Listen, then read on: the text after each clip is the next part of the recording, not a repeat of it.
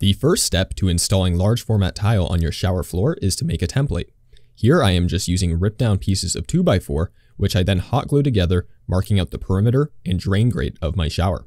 Once this sets up, I transfer the template over to my tile, which I have laid out on a flat surface, spaced appropriately.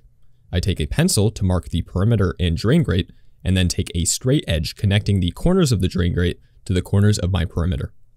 I then cut along all of my pencil lines, polishing each cut with a 200 grit polishing pad, and then I lay it into the shower pan. This can be a little intimidating at first, but it's really not that hard, and I think it provides a really clean result. You want to be sure to use a honed tile as to not slip, and that's it. Be sure to follow for more tips.